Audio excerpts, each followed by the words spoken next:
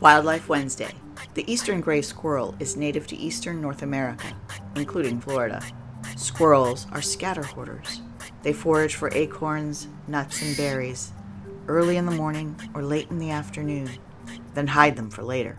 Scientists estimate squirrels hide several thousand caches of food each season. Squirrels can be pretty tricky. If they think someone is watching them, they'll dig a hole or widen a crack and pretend to put their food in and cover it up.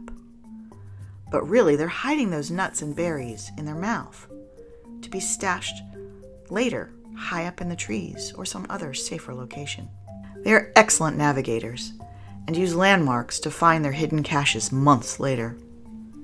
And once they're close to a cache, they'll follow their nose. Visit Treetops, TY Park, or any other Broward Park to see Eastern Gray Squirrels.